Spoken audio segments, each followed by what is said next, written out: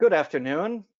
Welcome to today's webinar, What's Your Country's Footprint?, where we'll be looking at environmental footprint indicators and multi-regional input-output tables with experts from the Swiss Federal Office for the Environment, the University of British Columbia, the School of Ecological Systems Design at ETH Zurich, and Leiden University's Institute of Environmental Sciences.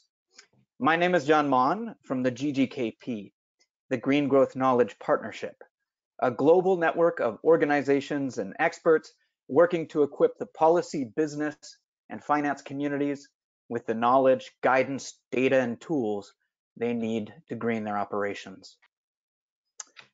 It's a fact of life that you cannot manage what you cannot measure. Over the past few weeks, I'd wager that all of us has taken a look at a map or a set of indicators about the spread of the coronavirus in our regions and around the world.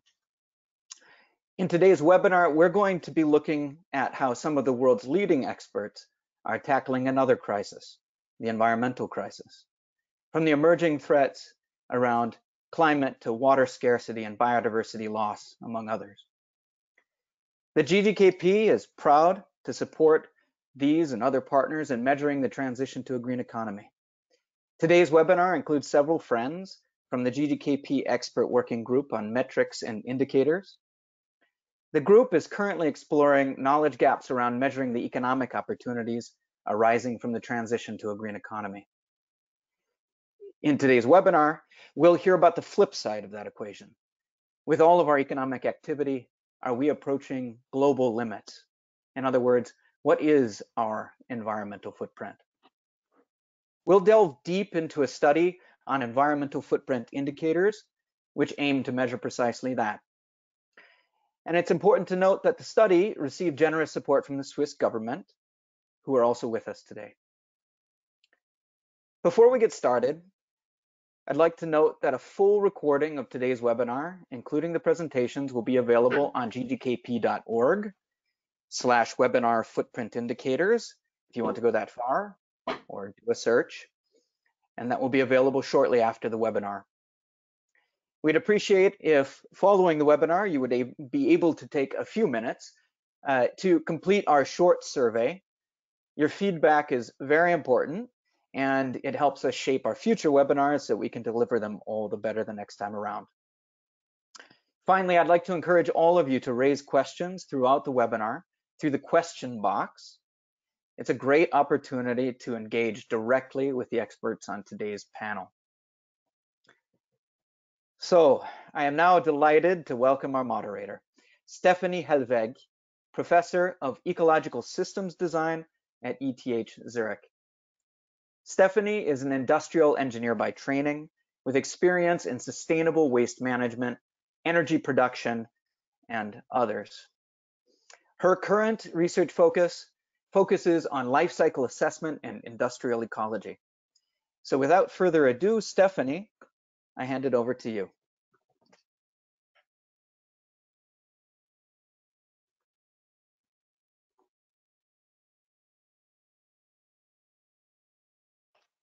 Great. So hello, everybody. It's a pleasure to moderate this webinar. It's of very much interest because we are doing also a lot of research in this area, as you heard, about life cycle assessment, about industrial ecology, supply chain management in my group. So I'm also very interested in looking forward very much to the topics that we will discuss. So what exactly will we discuss? We will talk about environmental footprints, and we will look especially at country footprint indicators, looking at multi-regional input-output analysis. The background is that we have lots of new indicators, especially from the life cycle assessment methodology, and they offer methodologies to quantify impacts, including climate change, water stress, land use related biodiversity impacts, and together with multi-regional input-output analysis, we can now quantify these footprints for countries and also for trade flows between these countries. And today we will get to know these methodologies, and we will discuss opportunities of how we can integrate such indicators with the GEP framework. So there are various initiatives of UNEP currently dealing with these methodologies. So we have the Life Cycle Initiative from UNEP, we have an International Resource Panel, We have the Green Growth Knowledge Partnerships, and we have representatives from all these initiatives here. I think one of the questions which we can discuss today is how can the tremendous usefulness of all this work lead into synergies, and how can we actually make sure that we have consistent messages from all these initiatives?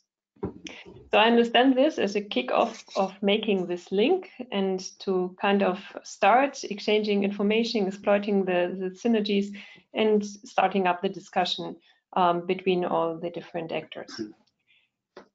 The format of how we will proceed is we will first have 5 presentations. If you have questions from the audience, please post them on the chat. After the presentations, if everybody keeps the time, we will discuss some questions of understanding. So only if something was unclear to you, please post a question. After all the presentations, we will then have a panel discussion, and that is the time to discuss questions of contents, let's say discussion questions. So please also put those on the chat. We will try to take notice of them and to integrate them here in the discussion. With that, let me finalize the introduction, and I would like to introduce the first speaker to you, Niklas Nierhoff. He is from the Swiss Federal Office of Environment, from the economic section. And his work deals mainly with green economy indicators and ecological footprints. And this is also what he will talk about today. He will talk about the importance of environmental footprint indicators. Niklas, the floor is yours.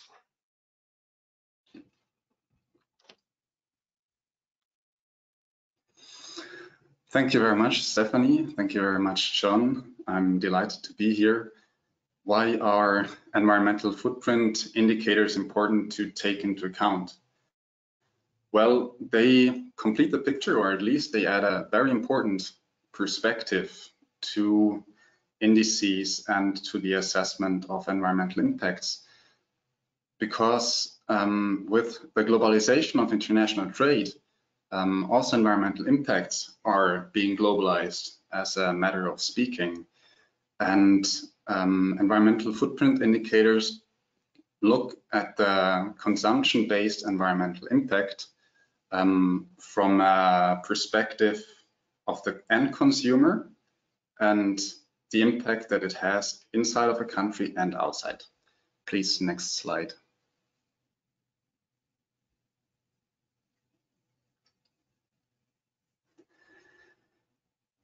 Well, country-level environmental footprint indicators address this by looking at environmental impacts from a consumption perspective, as I said. This allows us to take spillovers into account.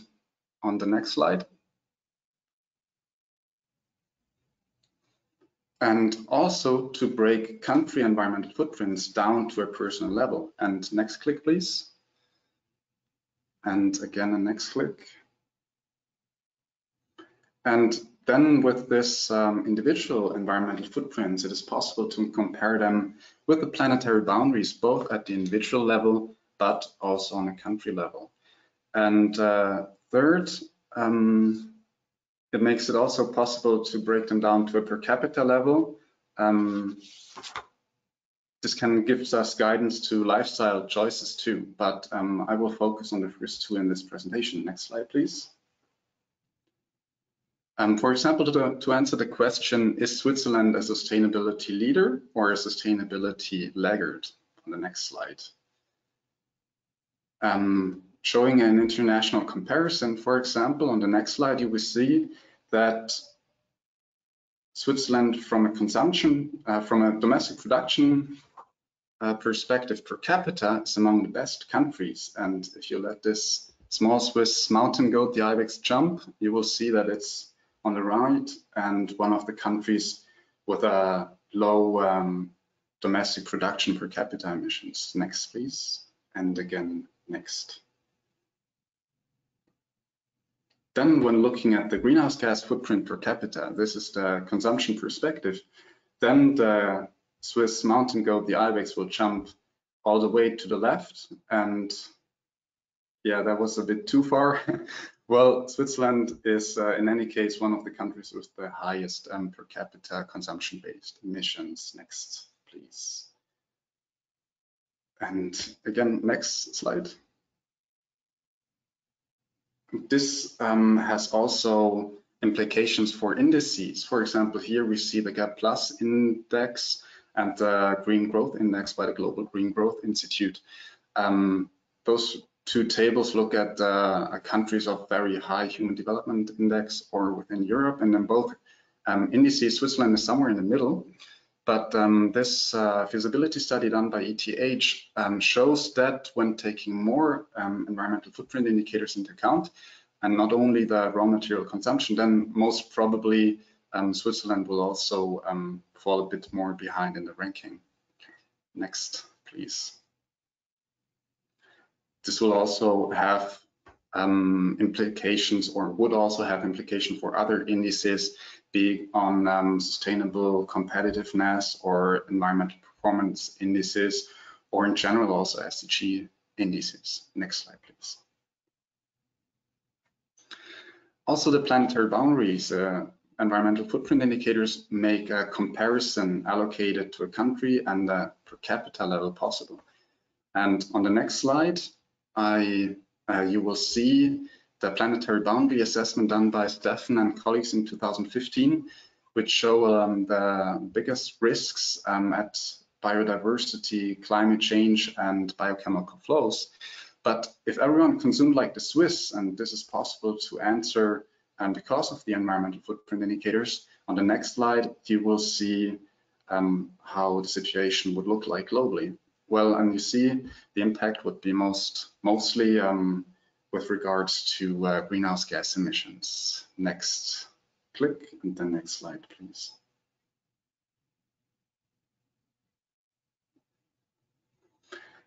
As I said, when breaking down consumption-based environmental footprint indicators, you can further break them down to the individual level. And on the next slide, you will see how we try to communicate this or use this to communicate to the Swiss population what the biggest environmental impacts and also leverages of their consumption behaviors are. And with the next clicks, you will see that it's unlike popular belief. It's not just recycling, but your nutrition, it's housing, it's driving cars, and it's also taking the plane. And on the next slide, I will try to summarize and wrap it up.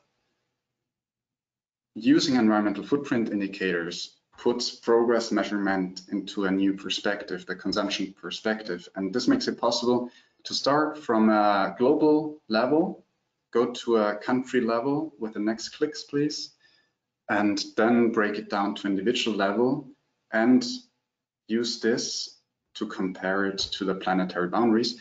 The further presentations of this webinar that I very much look forward to see them will focus, however, on the comparison of global and country level environmental footprints. Thank you very much. Great.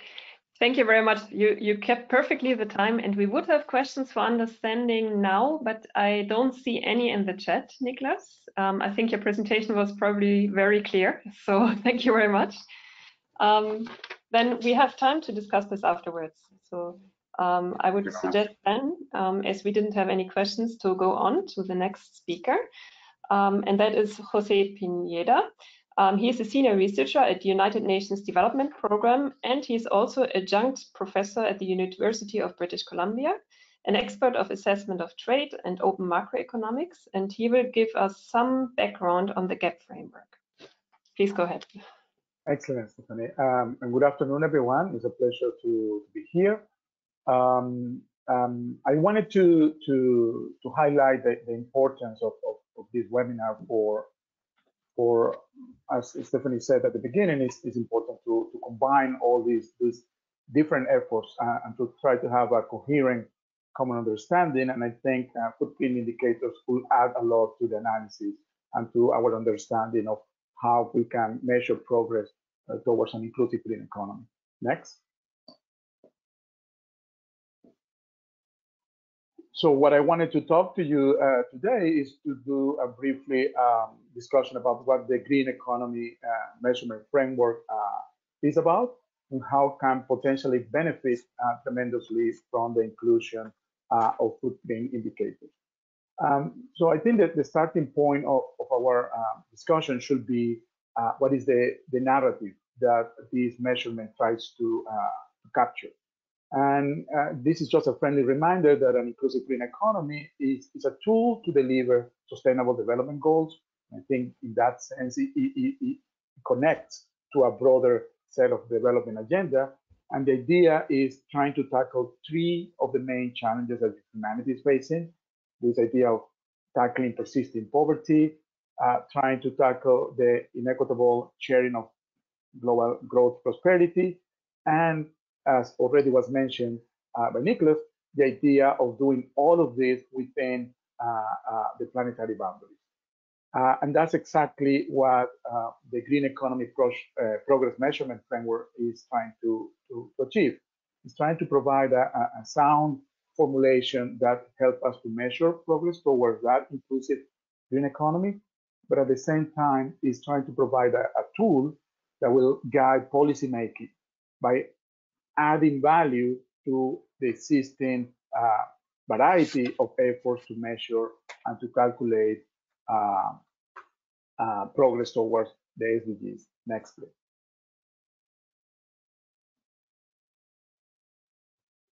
This slide summarizes what are the main components of the Green Economy Measurement Framework. The first component is what we call the Green Economy Progress Index, which is an index that is designed to track progress in key green economy indicators.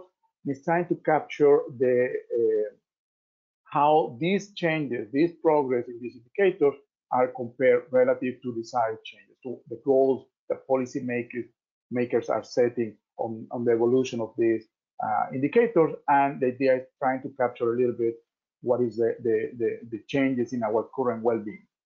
Now, this index, as any composite index, is essential for the index to understand the weighting. And the weighting is trying to present and to give a significant importance to what are the key targets and policy goals that any country, any policymaker is setting for changing in terms of policy making, but also keeping track of what are the critical thresholds. As already was explained, one of those critical thresholds are the planetary boundaries, so that we do this progress within those boundaries. The final score that we calculate will give us an indication of the overall multidimensional progress that countries achieve, or depending on the unit of analysis, but in the example that I will talk today is about countries that they achieve in terms of moving forward towards an inclusive green economy. The second component is a dashboard of sustainability indicators, and I think this is where this framework could benefit the most by the discussion and the introduction of footprint indicators. And the idea is trying to track what are the main forms of natural capital, what are the key stocks that humanity needs in order to operate safely.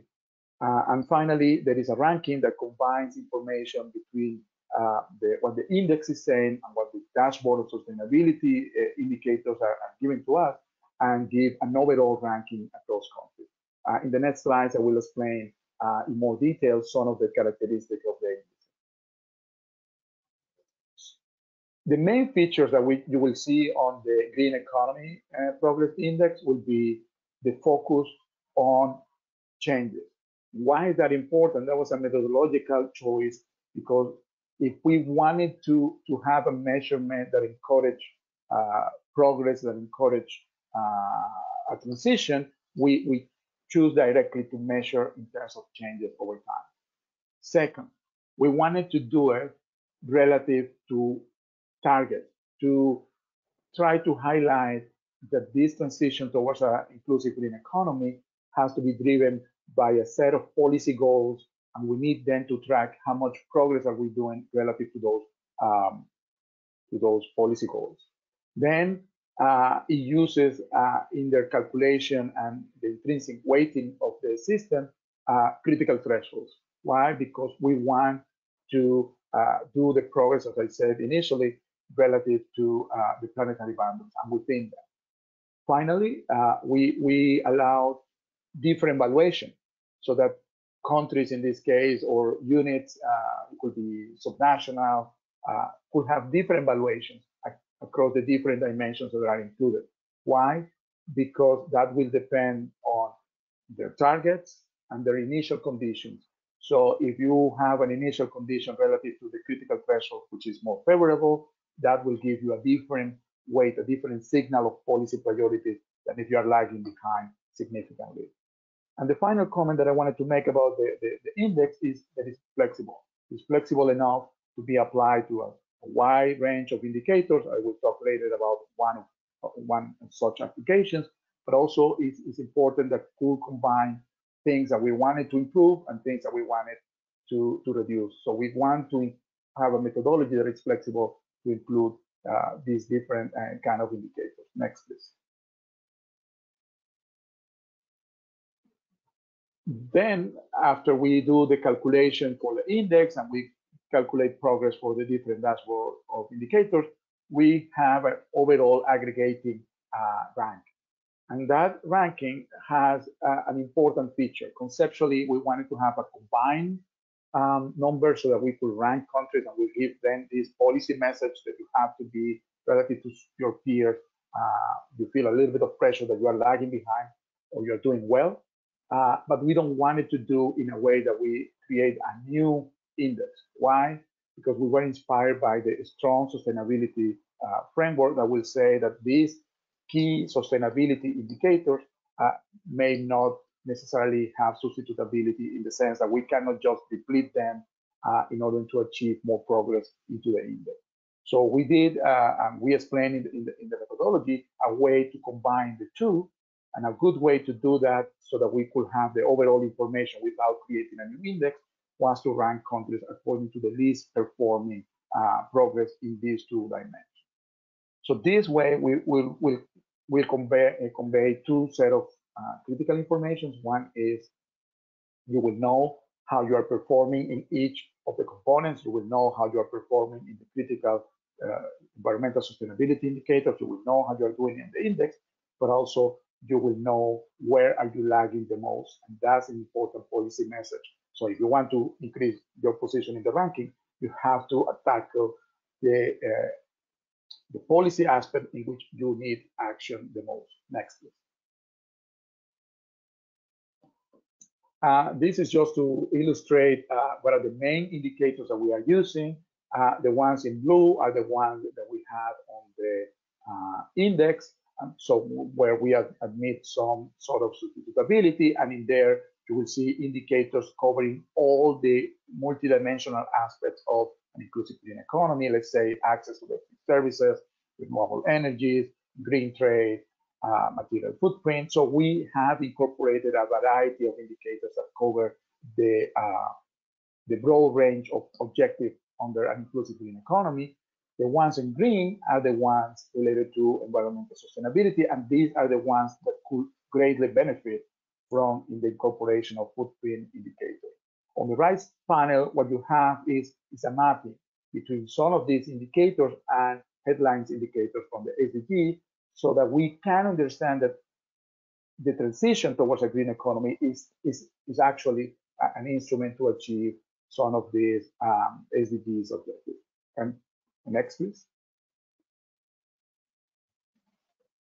This is just to show the minimum set of results that I can show, but what I wanted to show with this map is two things. One, that although the majority of countries, if you see a country on green, it means that it has a progress. If you see the green to be a little bit darker, it means that the progress is higher. And if you see a country in red is moving in the opposite direction, it has, instead of making progress, it has moved and have a negative progress in all these dimensions. And if it's darker, it means that it has been more intensive. Although the majority of countries have made progress, there are a significant number of countries that they are not, and they are moving the opposite direction. So that gives us an idea that we need to be vigilant and to keep pushing the agenda so that countries can keep moving forward, and the countries that are lagging behind or moving in the opposite direction will change their policy making. Next, please.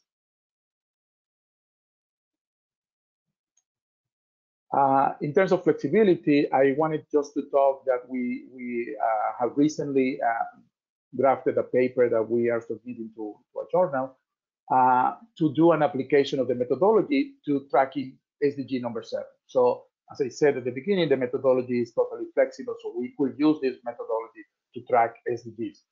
And this is just an illustration of how that can be done. And we selected SDG 7 because I think was pertinent to explore that SDG, and it has a lot of data and information for a significant number of countries. So we choose 3 critical indicators. One indicator measuring how energy is inclusive, another indicator measuring how green is the energy, and another is measuring energy efficiency. So we choose indicators about access to electricity, indicators about the share of renewable energy, and indicators about energy intensity per GDP. And we apply this to 183 countries using data publicly available from the World Development Indicators of the World Bank. Next, please.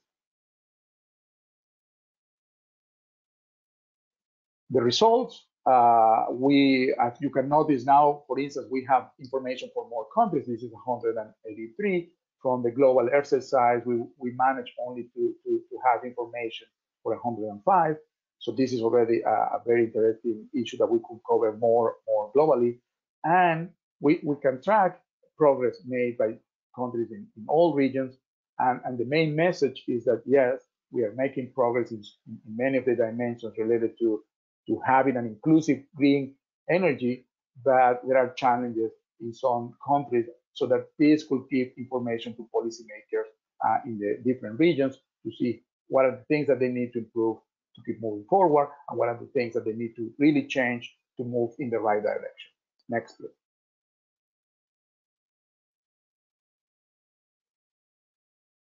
So I just wanted to have a set of final remarks to leave time for other presenters and their interesting inputs. So I wanted to say a few things. One is that the measurement framework, the Green Economy Progress Measurement Framework, is focusing on progress, is focusing on the idea that we could evaluate what is the evolution of a key set of indicators that we choose normative to have a meaning according to the narrative of inclusive economy. And we want to do it in a way that is consistent with a policy-making process that is setting targets, and a policy-making process that needs to be done within the planetary boundary. We know that this measurement could benefit from the information coming from the footprint indicators. So I think our methodology is flexible enough to not only be applied to different contexts, to be applied, for instance, to the SDGs, to be applied to some national level, but also to be using a different set of indicators and gaining more insights because of that. So with this, I will conclude my presentation, and I'm looking forward for any question that we could have now or during the debate, the discussion time. Thank you very much, Jose. Also, you kept the time perfectly well, so we have time for questions, and meanwhile, we have received questions. So thanks a lot. I will start recapping the first ones. So one question is, where do the thresholds for the GAP index indicators come from? And the person who asked is particularly interested in material footprint and freshwater withdrawal.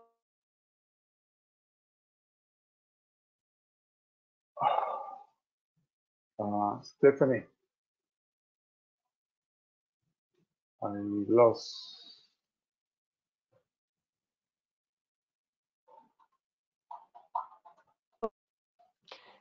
Could you understand me? Because I get a message that my audio. Yeah, you froze for a second. So let me at least start with one of the first questions.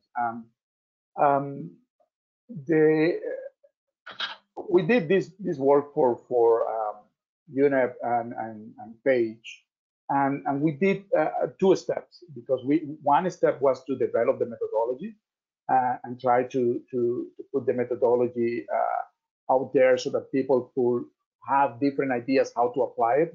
And then we did an application, and a global application. In the global application, is where we select specific thresholds, and I wanted to explain to people how we come up with them. So for indicators related to environment, there is a significant body of evidence. Of course, there is uncertainty about their values. I think nobody could claim that we know with 100% precision what are the boundaries of some of these indicators, but I use the best available scientific information. So for instance, in material footprint, we use indicators coming from the research from the International Resource Panel, where they did work trying to associate the levels of material footprint with the planetary boundaries. So we use those thresholds.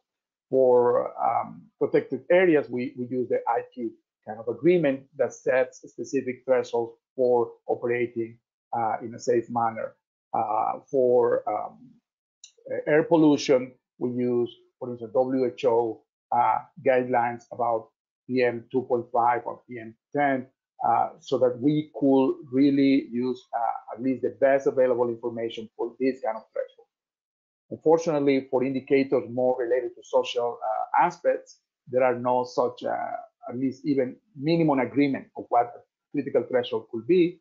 And for that, we were a little bit pragmatic and would use some of the properties of the distribution on countries and say, okay, if a threshold would be, for instance, for inequality, if you have an inequality that is beyond the 75th percentile of inequality in the world. These things could be improved, but this is just to give people a mix of what was our approach. Yeah, there are lots more questions. I will try to put them brief. Please also answer brief.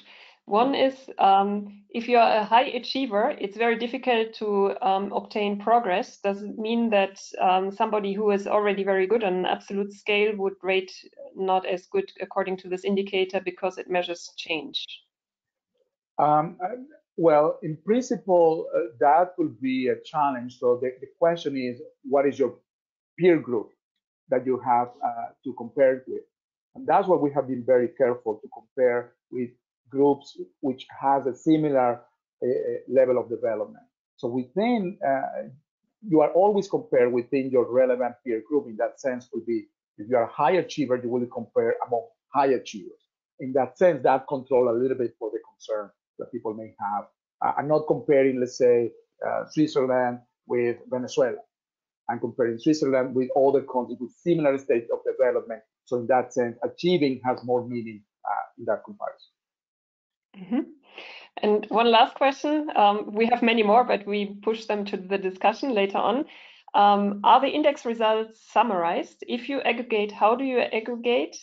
And are you making sure that you remain within planetary boundaries? Well, that's the main purpose of the final ranking. The final ranking is saying, okay, I will have an indicator, which is the index, and I will have three in the application, three critical indicators related to planetary boundaries: the greenhouse gas emission per capita, the land use, and the one related to nitrogen emissions. Those indicators, if you are trespassing them, then your ranking will go down. And that's the way we found to combine progress on the index with a clear signal that planetary boundaries should not be trespassed. Okay. There are many questions. I will keep them for the discussion. Thank you very much, Jose, for the nice presentation. And we will see you later on in the discussion again. So with that, I would like to introduce the next speaker, Professor Arnold Tucker. He is Professor of Industrial Ecology and the Director of the Institute of Environmental Studies at Leiden University, CML. Arnold Tucker is very known in our field, especially because he was one or the main creator of the ExIO-based multi-regional input-output analysis. And he will talk today about measuring the Sustainable Development Goals with global environmental input-output. Arnold, please go ahead. Yeah, okay, thank you. Thanks a lot, Steffi. Thanks a lot, other organizers, like everybody in the world that do this from home these days. But let's go to the next slide and let's go to contents. Next slide. And the next slide. first, I want to explain a bit what is an input-output table. That are actually the red blocks that you see here in this picture. An input-output table divides the economy of a country in a number of economic sectors. And for that sector, for each sector in the economy, the input-output table gives you how much value added is created, how much jobs are created, how much income these people have, but also the so-called environmental extensions, how much CO2 a sector emits, how much direct land use you have, how much direct water use you have. And that is all included in the gray blocks below. Of course, we know, since a country like the Netherlands, I think our GDP is half imported and half exported. If you really want to understand how the Netherlands performs, you need to make actually a global multi-regional input-output table. So you need to have countries' input-output tables and link them via trade. You need to understand which sector in which country is trading with another sector. And then what you then all of a sudden have is a global input-output table that gives a picture of all the global value change, but also the total global value added and all the jobs and all the environmental pressures. Well, you can imagine that a lot of the indicators that you need for SDGs, social, economic and environmental, you really can calculate a lot of them with environmental input-output tables. Next slide, please. Next slide. A very important issue is that the environmental pressures that countries generate is not only within their borders. The picture below indicates, okay, your own country has its emissions, but the country has imports. And of course, via your imports, you drive emissions in the countries from which you import. That is the so-called footprint approach. But what also is true is that if I am a country and I export stuff, then of course, with these products that are exported, I have a certain responsibility for what happens with these products at exports. If I export very fuel inefficient cars, of course, in a way, I take responsibility for the energy use in the using country. So there are many ways to look at environmental responsibilities. Next slide, please. Yeah, this one. The interesting thing now is that these input-output tables can handle almost all these kind of perspectives on environmental responsibility. I already explained that an input-output table gives you the emissions by sector, by country. So it gives you direct information about the direct, let's say, carbon emissions, the direct land use, the direct resource extraction. But this input-output table can also help you to calculate the footprint. And I will try to explain it with a simple example. Let's assume that I invite a moderator to drink a coffee in the Netherlands. Let's assume that Stephanie and I spent €5 on a coffee at Starbucks. This input-output table now tells you my €5, where they end up. Maybe €2 end up with Starbucks. Maybe €1 end up with a coffee roaster. Maybe €1 end up with a transport company that transports the coffee. Maybe 50 cents end up with the farmer in Costa Rica. And maybe 50 cents end up with, let's say, the fertilizers that are bought. And all these elements of my €5 belong to a certain sector in a certain country. But I also know what the total turnover of that sector in a country and the environmental impacts are.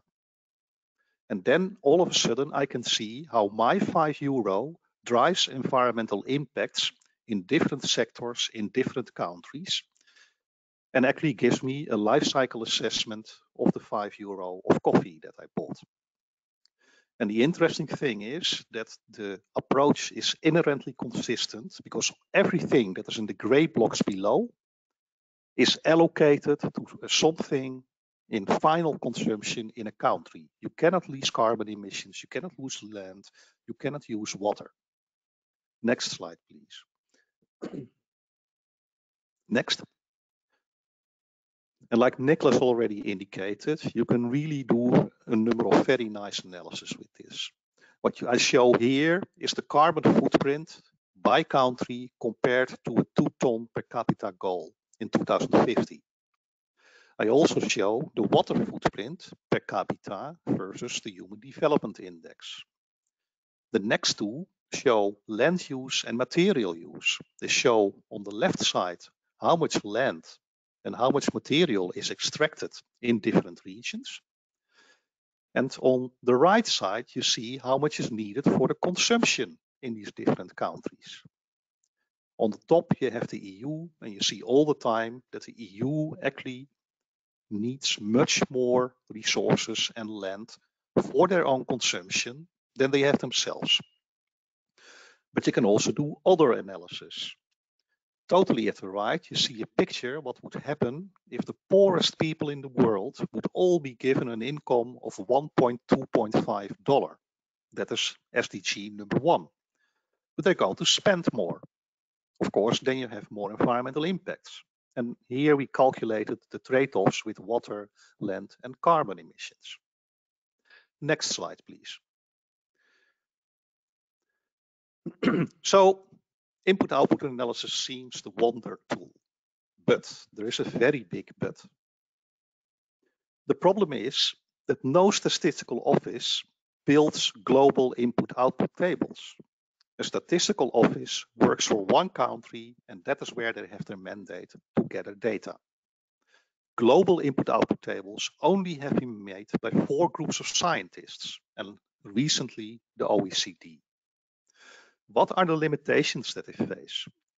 First, only 70 or 80 countries out of the 180 that we have in the world build input-output tables for themselves, and they are often very aggregated.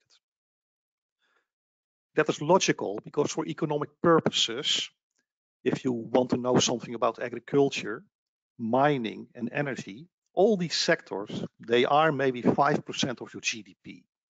It is for an economist totally not interesting to know a lot about agriculture because they can contribute so little to GDP.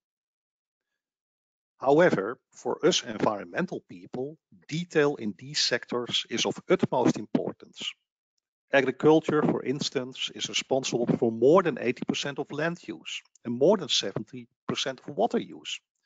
And we all know that if someone has a vegan diet, the impact on land use and water use is much lower as if you are a beef eater. But if I cannot see the production of cows and I cannot see the production of cereals specifically in the input-output table, that difference gets totally lost and you get stupid results. Second or third, many countries don't even have environmental pressure data. I work with a PhD from Indonesia. They have good resource extraction data. They have some carbon emission data, but that's it. They don't have toxicity data and so on. So what do we do with Indonesia if we want to build a global input-output table? And the last but not least is that statistical offices all over the world are not consistent.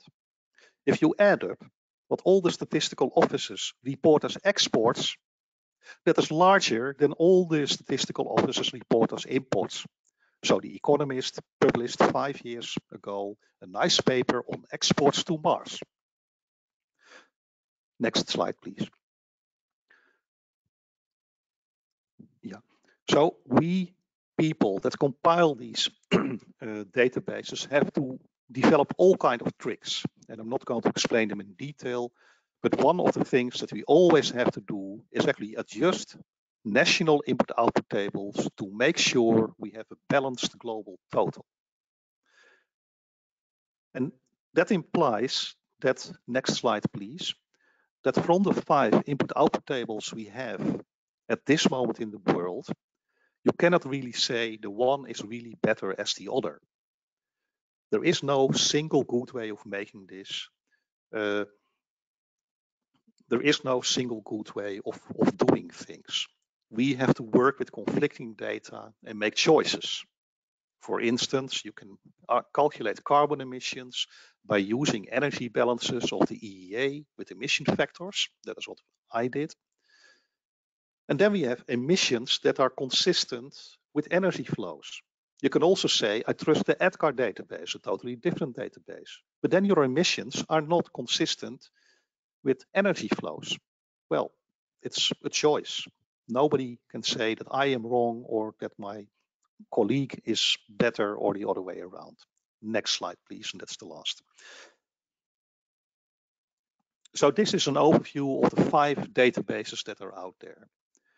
What you basically see is that many of them, GTAP, ICAO, WILD, are actually built for economic analysis, and they don't have the detail that environmental people want. Then there are 2 databases, EORA and EXIOBase, that have different philosophies. EXIOBase has said we want to have consistently for all countries a lot of sectors. But unfortunately, we said, well, then we have a number of countries that we group together in the rest of the world. While the EORA database, they made 180 countries, but then unfortunately for 100 or 130 countries, there were no input-output tables, remember. So they constructed them at a very aggregated level of 26 sectors themselves. So they can claim, I have all the countries, but actually they don't have a good detail. There is work in progress. My institute leads the Panorama project with a lot of money for the kick raw materials. We try to go to 1,000 sectors. Stefan Guillaume in Vienna is working on the fine print project with a very nice spatial analysis. But if I would go forward at this point and I would give a recommendation to the knowledge platform or the UN, I would say we can actually do 2 things at the moment. I think if you want to do footprinting, EXIOBase has the detail, but we miss a number of countries. It is relatively straightforward to mimic, let's say, in Africa, the 40 countries that we miss. An ideal picture would be, however, in my view, use the OECD database. That is the only one made by an international institute. It is too aggregated, but I use the type of tricks that the EORA people and my EXIOBase people have used to detail it. There is already a kind of semi-official database for resource extraction that was made by the resource panel. Do then the same for carbon, water and land. And then I'm pretty sure that in 2 or 3 years, you have something that is generally accepted and can calculate most of the environmental footprints that we want. Thanks for your attention.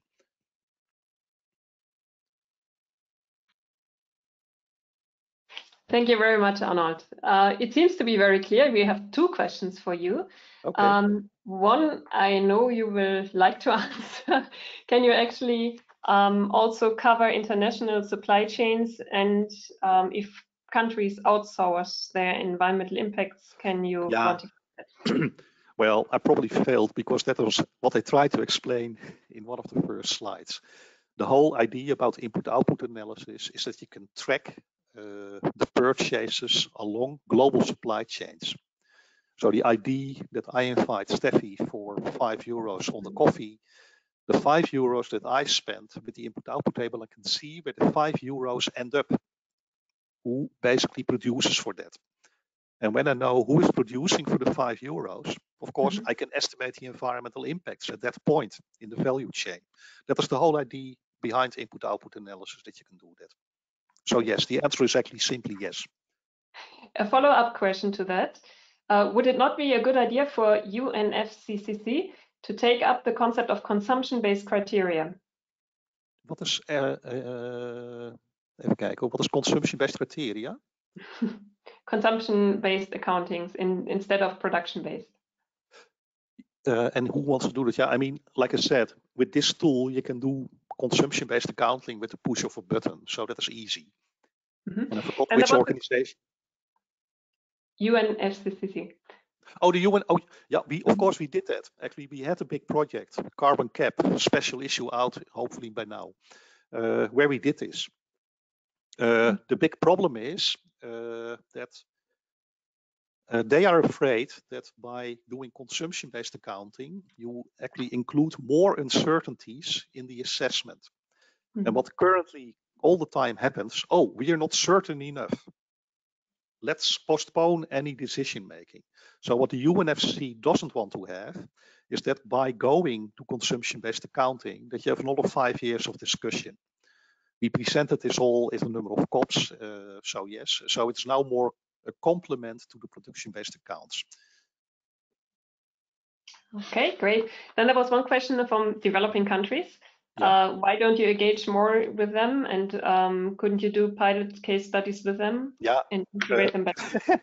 I'm happy to do that. Actually, I tried. Let's be honest. I mean, if I want to do work with developing countries, like for everybody of us, it has to be funded. What I do actually at the moment is quite a few countries. Indonesia, China is not a developing country anymore. Look what they've done with the Corona issue. That is fabulous. But quite a few countries actually give their young people stipends. What I do is actually that if I really see good people that want to work on these things, I have now 2 or 3 people from Indonesia working on these kind of issues. But if you ask me, can you help Nigeria or Ghana or whatever, just like that? Well, I'm happy to give some advice, but if you really want to do the data crunching and that kind of things, yeah, you need actually a lot of effort, and somehow that has to be paid. That's the whole thing. But frankly, my idea would be get a number of PhDs together from these countries, get a number of people like me. I don't have to do it alone. Manfred Lensen can do it, Steffi can do it. A team like that would work on these issues would almost be my ideal, to organize a group like that. Mm-hmm. I take in one more question. There are lots more, but now coming in. But one more question here is also about the resource caps, and I gather also the planetary boundaries. Can you connect your analysis to that? Yeah, I already gave one example. And actually, if you go back to a paper in 2016 that we published in Global Environmental Change, we try to do that. The real problem is, of course, what is a planetary boundary? Well, for carbon, that's relatively straightforward. We know that by 2050, we have to go down to 2 tons per capita or even less now. So that is this nice line on the carbon footprint that was on one of the slides.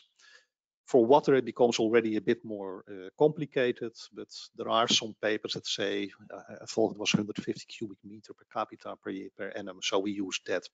Land use is straightforward. This is the amount of arable land that we have, and you just distribute it.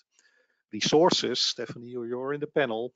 You know there is a big discussion. Can we even do that? Because, I mean, 8 tons per capita and it's all sand, that is stupid, in my view. That is my personal opinion. So, yeah, the problem is always, can you really, in a meaningful way, set a planetary boundary for a certain environmental impact? And for some of them, it is very well possible, like for carbon, like for water, I guess, but that already is region specific. And for some others, it is quite complicated. And then it becomes difficult to really make that easy. But again, give Steffi, me, others 20 PhDs and we will work it all out for you. No problem. Okay, well, we have to cut, unfortunately, but I hope that we can take many of the questions which are coming in now for the discussion. Yeah. So thank you very much, Arnold. Yeah, thank you. And with that, I'm presenting the next speaker, which is Llorenç Milà-i-Canals. He is head of the Secretariat at UNEP for the Life Cycle Initiative. And for those of you who don't know the initiative, it's a multi-stakeholder partnership with the aim of enabling global use of credible life cycle knowledge by private and public decision makers. And Llorenç is going to talk about SCP, the SCP head tool, and the International Resource Panel. Please go ahead. Thank you very much, Steffi. Good afternoon, good morning, good evening, everybody.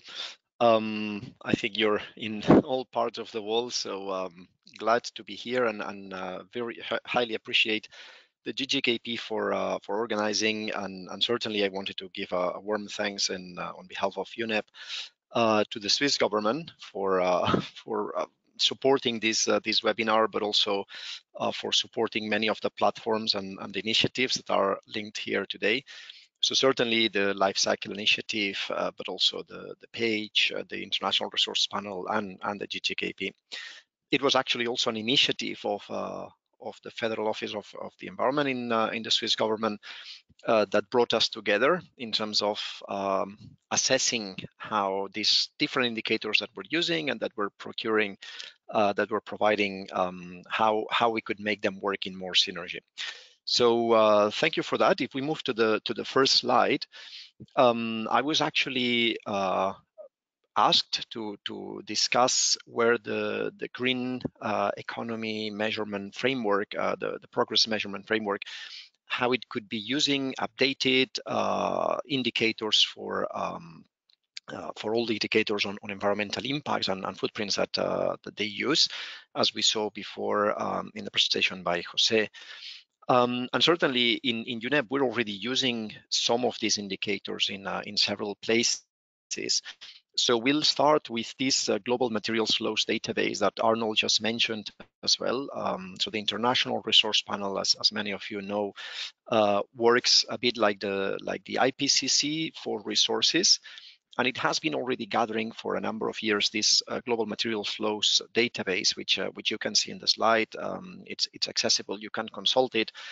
It covers the extraction and trade of materials.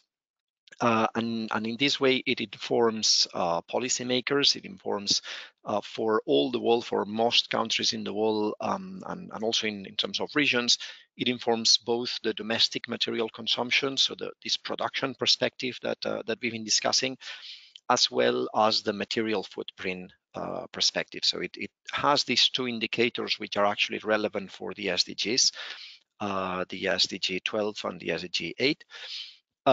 It builds on the EORA, one of these multi-region input-output tables that Arnold was mentioning, and from there it provides this perspective on the material footprint.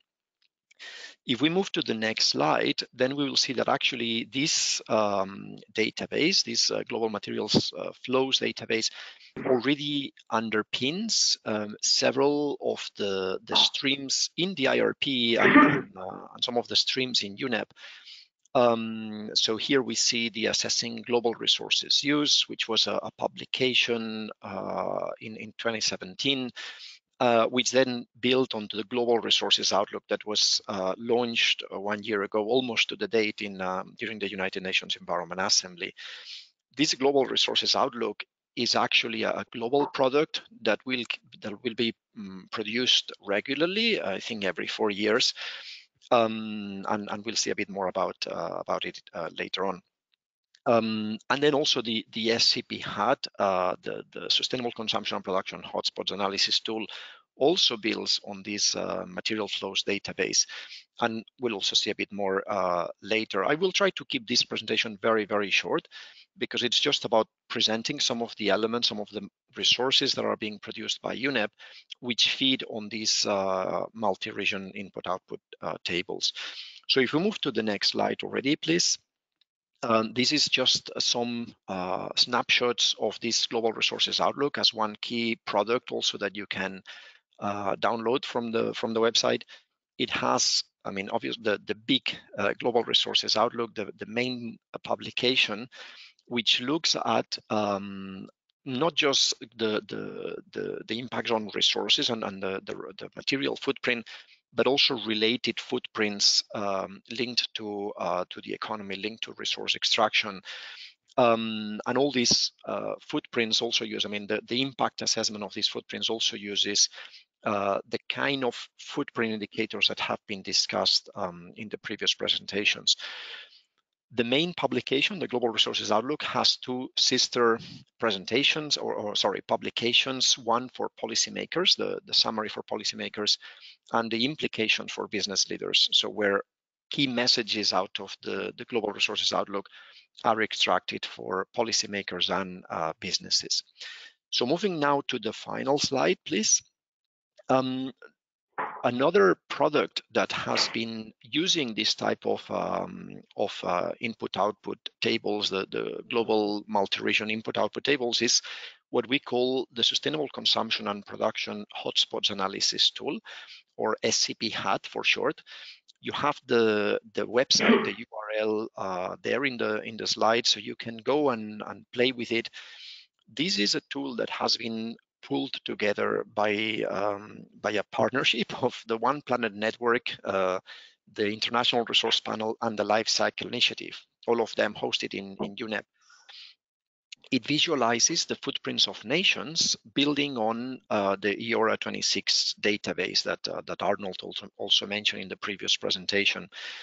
The data, the economic flows in this multi-region input-output database are then combined with footprint indicators, most of them recommended by the Life Cycle Initiative. So that's also where the link to life cycle assessment indicators was made. And this is similar to what is done for most of these footprint indicators in the Global Resources Outlook. The purpose of the SCP HAT is to provide evidence-based analysis of the high impact areas and sectors within the national economies, which also obviously offer good opportunities for improvements, and then to inform the design and the implementation of national science-based SCP strategies for sustainable consumption and production. Also for nationally determined contributions to the Paris Agreement. It is an online application. As I said, it's already online. You can go and check for any country. It provides the data and the analysis for up to 171 countries for the last 25 years.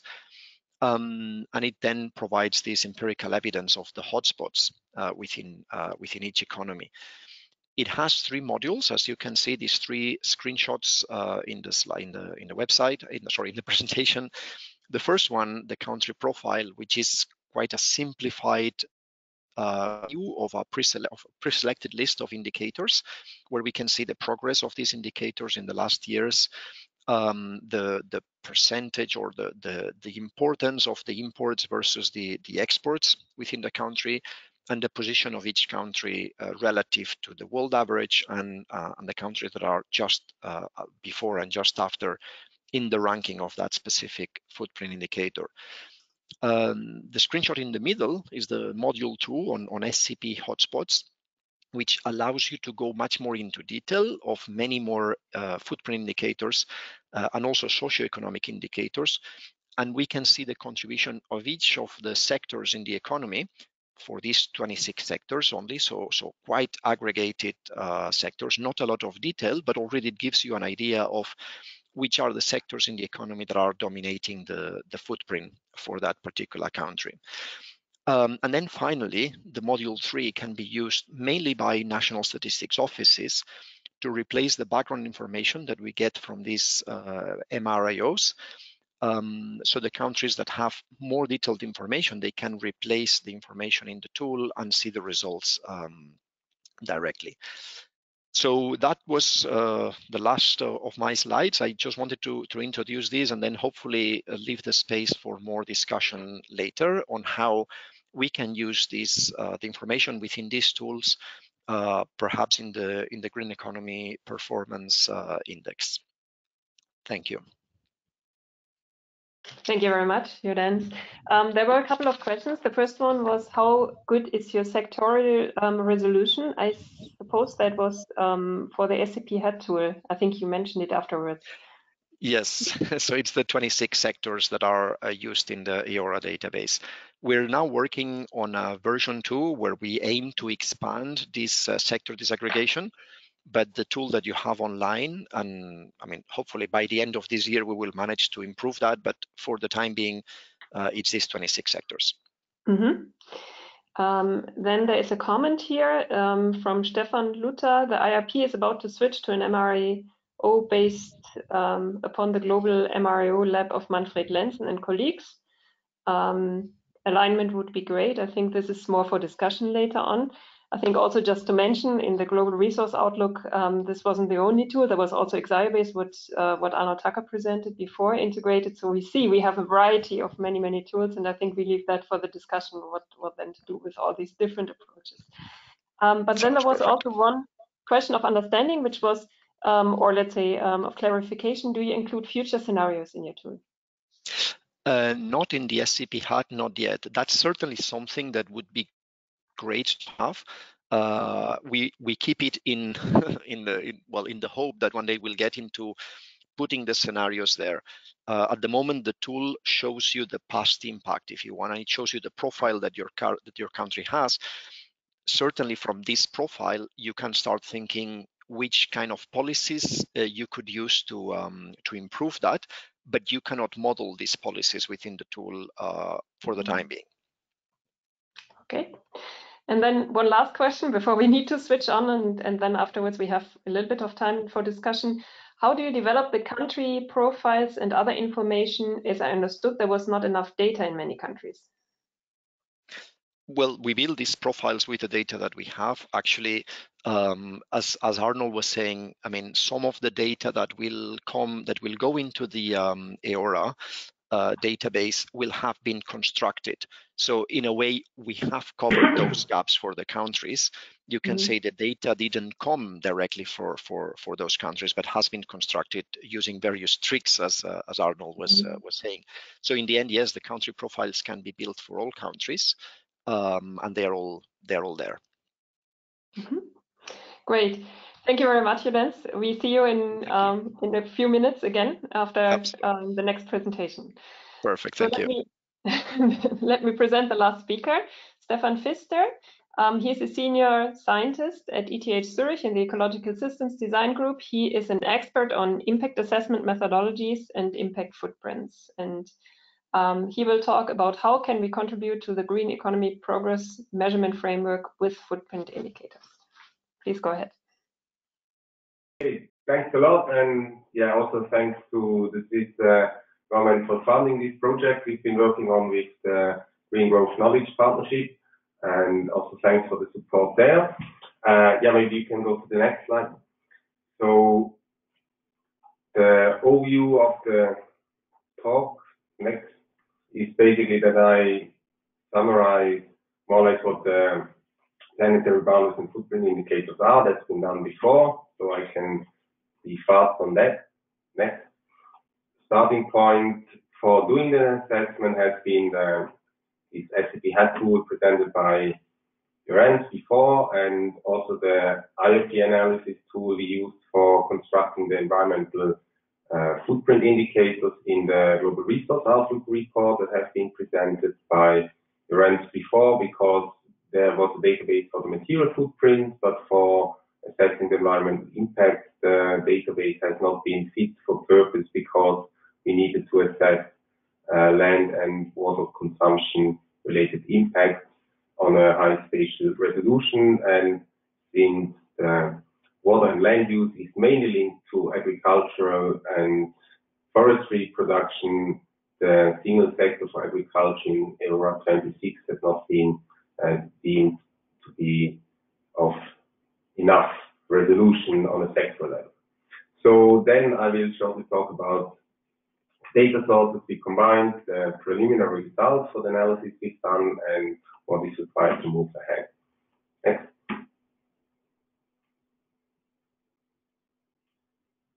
So, yeah, as mentioned, there's boundaries, for instance, those provided by Stefan et al. For some indicators, but of course they are highly uncertain.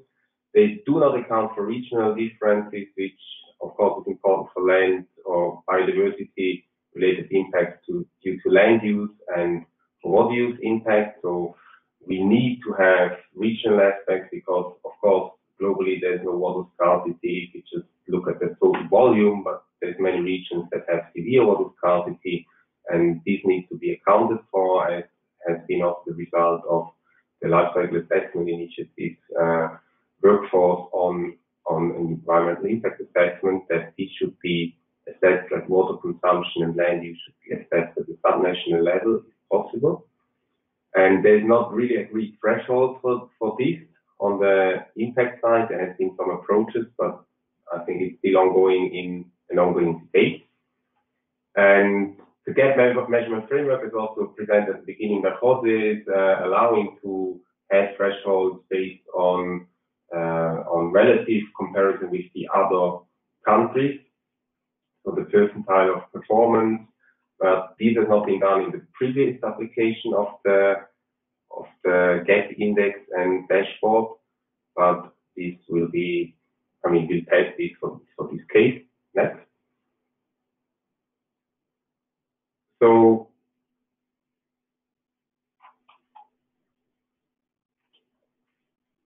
next, please.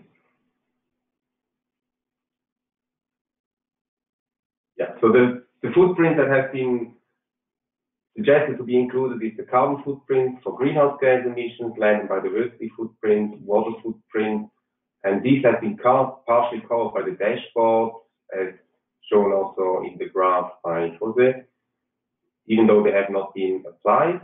And yeah, recent results from the IoT and Lifecycle Initiative provide impact assessment methods for land and water use, and also has the application using Excel-based MRIO data in the global resource outlook by IoT, and for sure for carbon footprint we use the ITC factor. Next.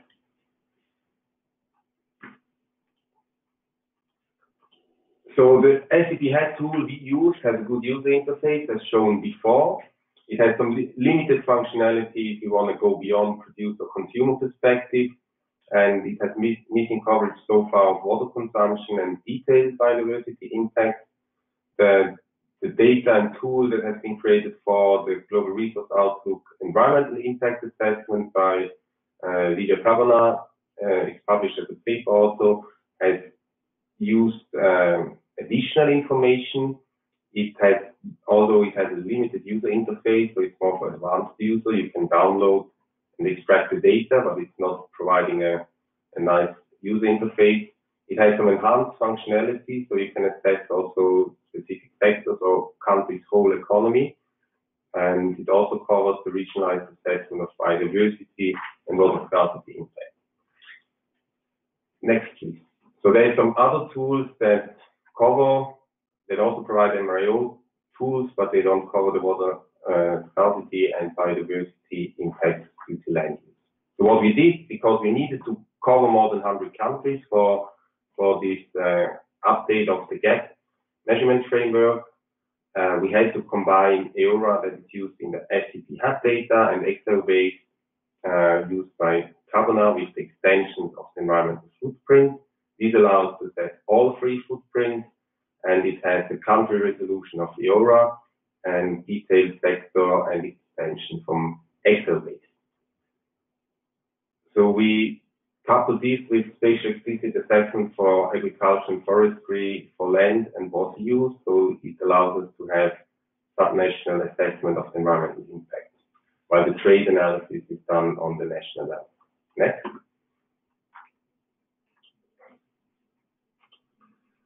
So this is just, these are clean digits. It's just, in general, the calculation of the indicator. It's basically taking one 5 years average time series of footprints from 2001 to 2005 is the starting period, and 2011 to 2015 is the more recent period. And the progress is basically calculated as a change. And the graph has been distorted by switching to the widescreen ratio. So the change over the change that is targeted. So we have a target change, which is the y0 minus the y star, and we have an actual change. And I think Jose explained a bit. I can go into more details if needed, but in principle, we compare a change to a targeted change. And this can be, of course, for the indicators, we can have the consumption perspective, which is a classical footprint, or we can have a domestic production perspective, where we assess the impact of domestic production that occur domestically. Next, please. So here is just, it's just applying this indicator to all the countries based on the resolved MRIO data. And you see, this is the greenhouse gas impact of domestic production. Blue is progress. So many European and also the US countries have advanced, have progressed, so have lower carbon footprints now than before. Next. While if you look at the consumption perspective, so the carbon footprint, see many of the countries are not that well progressing anymore. So we have a lot of emerging economies in Asia, South America, developing economies in Africa, and also Central European countries that actually have a negative progress, so they do worse than before. We see for the US there is some decoupling that has also been reported by the Global Resource Outlook, but rather on the weak side. And as mentioned before, so there's a starting point, of course, there's a high starting point for these high developed economies. Next.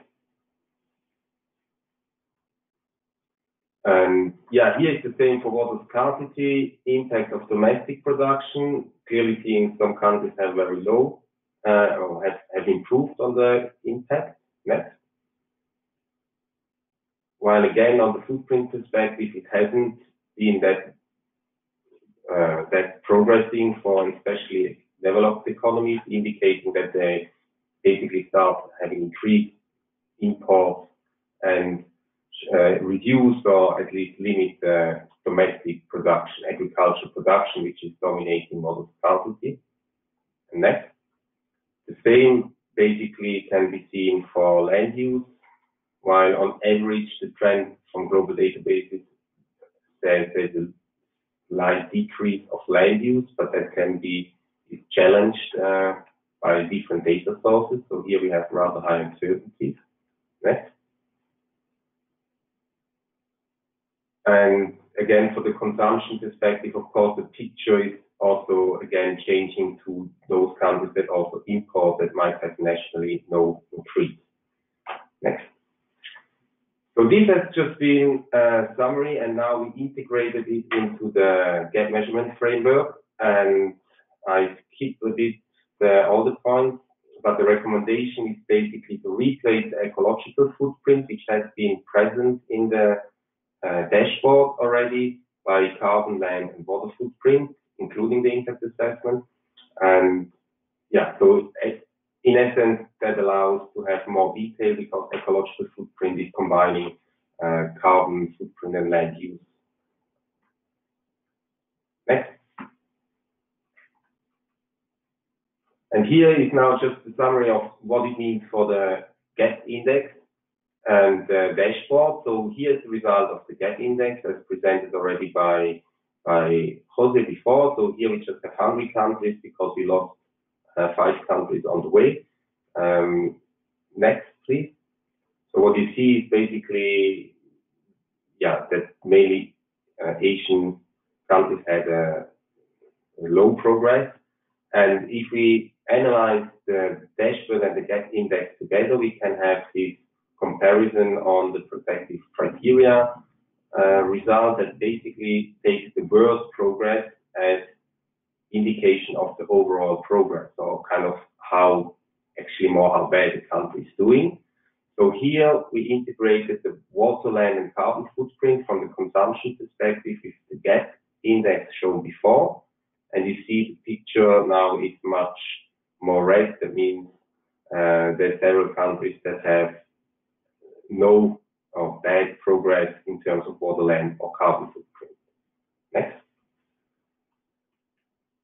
If you compare this to the original report by the protective criteria in the application from 2007 that Jose mentioned, there is much lower impact. If you look at the scale, they have all these very red regions, or anything that's not gray has really low progress, like minus progress, and this is mainly related to the nitrogen emission. So there's a very high kind of share of countries that have very low progress in terms of nitrogen emissions, because usually these countries started intensifying agriculture and therefore at higher emissions. Next.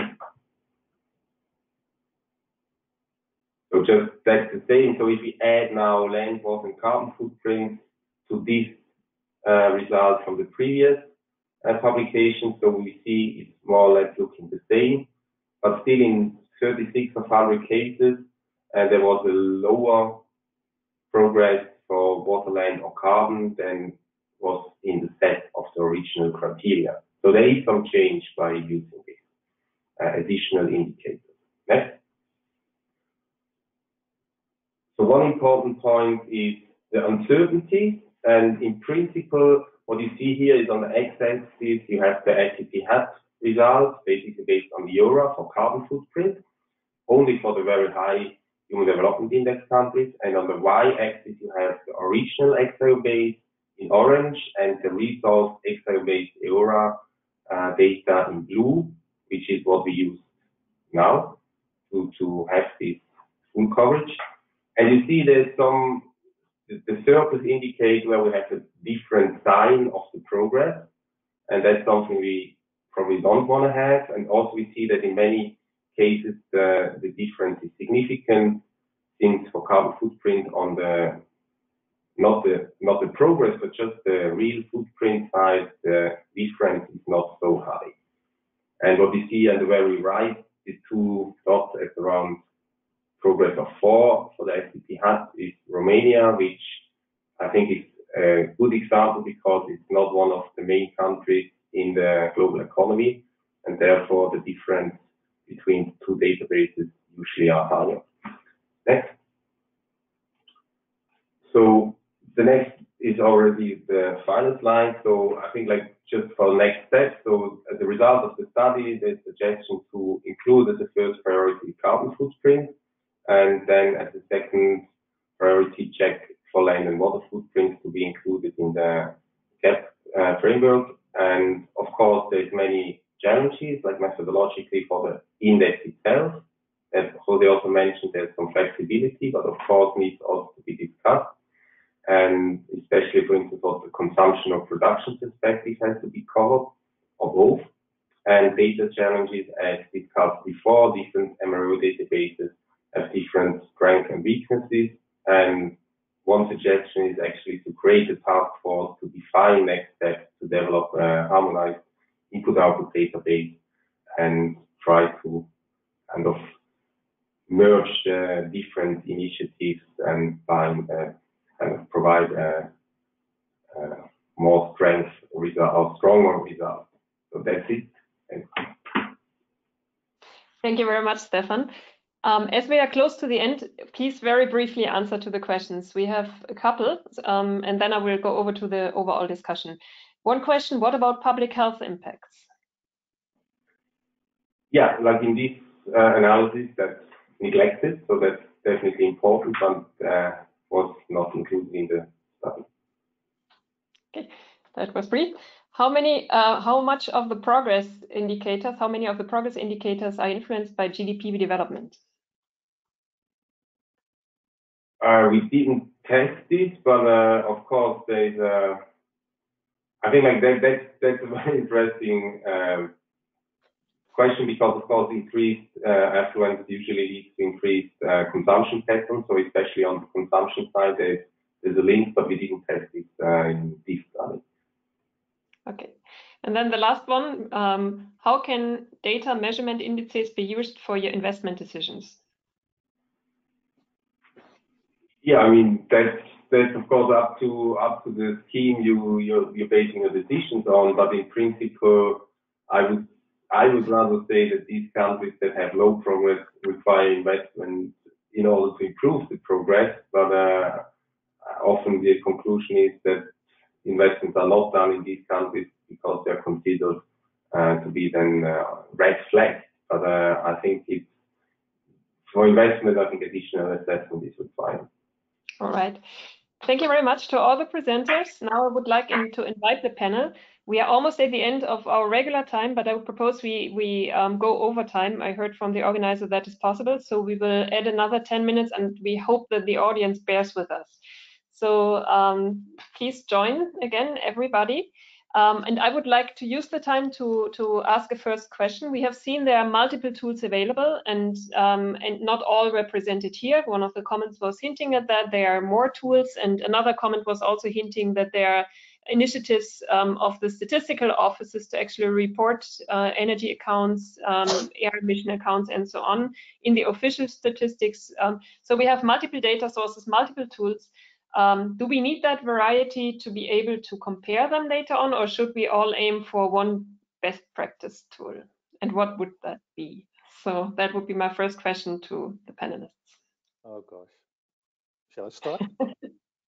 Is it an open question? Can I start? Sure. Go ahead. I would say one of the things what for me very important is you do it totally transparent and that you do it totally open. One of the problems, I saw a question of Stefan Luther, we know each other very well, about what is it, this EA lab. The problem is that I only plug in data there. I can never use it, and it is controlled somewhere in a way that I cannot have it. And that is for me something that you cannot have. What I would say is that organizations like the Green Growth Knowledge Platform, we had the same discussion about the scenario tools for the International Resource Panel. Ideally, you want to have open source things. It cannot be that you give a kind of preference to one party or something like that. It has to be open and usable by everybody, and then I'm fine with everything. Then you have to put together a number of people that say, well, this is the best way of doing things. Mm-hmm. And you can go two directions. You can say, well, let's go for one outcome. But then in reality, the reality is, of course, that you can actually create multiple realities when you want to map global value chains. So sometimes actually that you have multiple databases is an advantage, because then you can see the uncertainties better. There is no one truth in this world. Yeah. So you kind of said now both should be there, so the diversity, but maybe we should also aim for one best practice. Go over to you, Jens, because you are very experienced in international working groups and finding best practice in different fields, not in this one though. What do you think about that? Yes, I think Arnold summarized it well. I think it's good to have one place where we kind of have the reference that we use for regular monitoring and reporting, while at the same time it's very useful to have other approaches that are perhaps not what has been agreed at the global level, but that are kept on and that researchers particularly can continue to look at that to then highlight and stress, raise a flag whenever there is something that is consistently going in a different direction, and say, hey, there might be something about here that you're not considering in the agreed in the agreed approach that is kind of used officially. So I think certainly it makes sense to have one approach that we can use for these kind of global assessments, so we're not confronting differences at every study that is being presented, but then at the same time to keep watching brief and to keep looking at the potential divergent views that could appear and that maybe need to be incorporated into the global agreement. Hope that makes sense. Yes. Okay. Any of the other panelists who want to say something about this topic? Yeah, I just think like we have some learning from. We have some learning from the life cycle initiatives, and there we have these kind of working groups for the impact assessment, and these might be a way also to try to come up with a way, at least, like to get experts together to think about how could this be done to get at a common input-output table, and rather than just picking one or the other, and whoever gets the kind of the job to do the database decides what is the background or the backbone of the input-output table. So I think it would make sense maybe to have kind of a working group or task force that sits together and at least discuss what would be steps that would be possible, and at the end maybe there is a solution or not, but at least to have these also openly discussed. Anybody wants to react on that? Otherwise, I would maybe switch to another. That's okay. Can I add one thing? Yeah. I think in my slides I said there is now actually one global input-output database of the OECD. And I think that has a bit more status that of any of what the research databases are. Maybe I'm going to now again into some problematic things, because the UN and the OECD sometimes it doesn't go really well together. But I would say take something like that and build anything else that you want to elaborate on that basis, because then at least you have a supranational thing that is that has a certain status. So we need a new database. No, it is there. Learning from other past development. No, the point is the OECD database is there. It's just aggregated. No, yeah, okay, well. Okay. Let me raise another question, which came very often in the chat, and that's why I want to raise it. So there were many questions about the regional resolution, and many of the, or several at least, of the audience, of the representatives of asked, can we go below country level? Is there a way to go on a subnational scale? Yeah. Maybe Jose can start, because we haven't heard you for a long time. Okay. Oh yeah, and actually I want to share a couple of experience with the application of the methodology. So we have done both subnational application. In the case of China, for one province, we have discussed with a university and give technical guidance on how to apply the methodology to their own context, with what are the indicators that they should use. So that has been done at least for one experience in a university in China and a province. And we are currently working with the government of South Africa to do an implementation at the country level of the methodology. And that has, of course, come up to different stages. One is the stage of validation. What are the indicators? What are their priorities in terms of the topics that they want to cover? And actually, after we have that, we are gathering, in the process of gathering the official data to do the calculation. So these things could be applied and make context specific, so that is of course used at the more policy level data. But I always encourage that they have some connection with this global benchmarking, so that they could position their country in a broader perspective and learn from policy experiences in other countries. Yeah, can I add 2 or 3? That is certainly possible. Of course, it all depends on data. China has, for instance, a multi-regional table for China at province level. That has been used by various authors to do carbon footprinting, water footprinting at the subnational level. What I did together with Tsinghua University, we did the material footprint, nice paper in PNAS 2 months ago. And then we have an Indonesian PhD that works with a provincial Indonesian table. And the whole trick is all the time that you have these tables at the provincial level or the subnational level, and link them then to a global input-output table that you can do something with it. The people in Vienna, the fine print project, even do it spatially explicit. So there are a lot of opportunities to do that. Okay, great. Anybody wants to add for regional resolution before we continue? Yeah, I think it's always a question, like the more regional you get, the more often you have more estimates. So often you can track data or recall customs data, for instance, about national boundaries, and as soon as you go subnational, often you need to add some additional methods. But yeah, I think like there's ongoing work that can help to at least detect or estimate subnational levels too. Niklas, I would like to ask you, as somebody using these tools, what do you wish for? Niklas? He's not anymore with us. Oh God. Sorry I think for he that. has the mic not open. That's the issue. Yeah, he's muted. Okay. Niklas, once you unmute yourself, please tell us.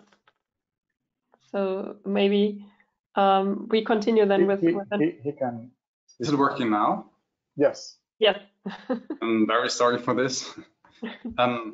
I think it's very valid what has been said by Lawrence, for example, and other participants, that on the one hand, having a multi-regional input-output table that has credibility, that has an official status, and also when you communicate the results, you don't have to start from scratch every time new. So you don't always have to argue, yes, we have used this method and UNEP LCI has recommended it. So it's kind of official, but to have this official status, this credibility. But on the other hand, of course, I support also the scientific autonomy and the diversity, so that there's also progress in the different approaches. And as Arnold Tucker said, sometimes there are multiple realities in this world, and this has also its legitimacy. Great. I think this was almost a good closure statement. I would like to ask the panel, does anybody want to add something to this topic which you think hasn't been addressed enough before we leave? Maybe what we haven't addressed very much is the synergy between the GAP tool and the impact indicators and the footprint. It has been raised in Stefan's presentation, but maybe Jose can also tell us a little bit how you see that going. And then, yeah, I took good notes of the presentation, and I think it's a quite welcome addition to the framework. I was also a little bit having the same questions that Stefan closed. Shall we create and publish calculations using footprint and using the production side? Shall we try to combine them into one single unit, or shall we use them as a band? You say, what happens if you calculate things using one methodology? What happens if you use the other? I definitely think that this webinar has been a great starting point to think about these ideas, and as we take advantage of existing databases, as has been explained, I think we all can improve our insight. So I'm quite welcome the use of footprint indicators, and as we have more, let's say, established methodologies and data available, I think that job will be easier for us. So I think this is a great start to start thinking how we can combine both. I think this is perfectly implementable. So we just need to keep thinking and adding input from everyone.